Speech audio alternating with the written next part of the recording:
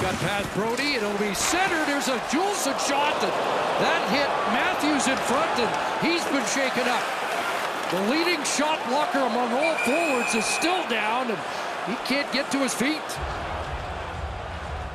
Now this one hurts more because he was sideways, and I don't think he ever saw the shot coming at all. He was focused at the play in and around the net, and you know, when you're in the shooting lane, you know you're going to get hit. You can try to position yourself, but when your body's relaxed and you're not expecting it, you can see the end result here is he's having a heck of a time trying to shake this one off. And it was a bomb. Juleson just walked right into that one coming in from the point.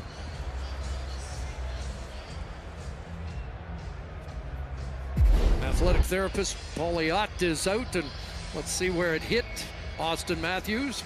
Oh, right on the side of the knee. And so, you know, there's little nerves that go down there as a player. He did turn. He didn't see it coming, but it got him on the inside. And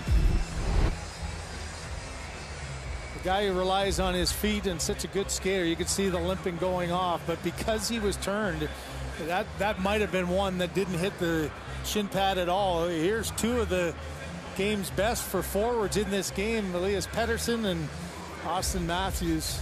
And there's another one to add to that.